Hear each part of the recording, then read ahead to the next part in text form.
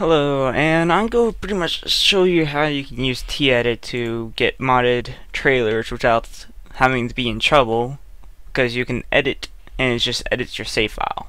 You won't be able to get jobs in this unless you want to keep trying, which every time I try to do it, it doesn't show up in the game, but it works by adding your trailer into your save file. So you download Tedit, and then you get a simple raw file from the share, and these are the files that you'll need. All these files, you just pretty much, you don't really need these except you want to do notebooks, but all these files you just put into one of your save folders. Now you go under your documents and your American Truck Simulator. This is the first thing you need to do. You need to open the config.config. Open with Notepad or Notepad++, either one.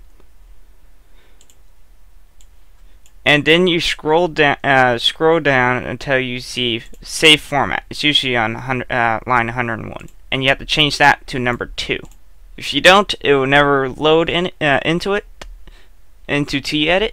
Now, once you do that, you go into your main profiles, and all the profiles are saved by how many you started with with the names. The quick saves are obviously with autosaves and everything. Since I only have one save done with it, I just put all these files into here. You need every single one of them, or the thing will give you an error. And if you did everything correctly, Tedit will show that it loads properly.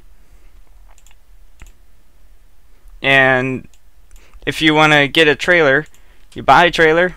I recommend getting like the gooseneck or the, what was it called?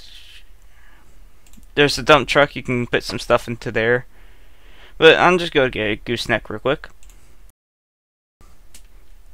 Worst timing. And then you click add or remove. And then, since you have a gooseneck, it says here, you look for one of the special trailers that says gooseneck. And once you do that, you double click it, it assigns the trailer, you tell it to connect, and you save the game. And now you will have it in your game. And that's all basically to it.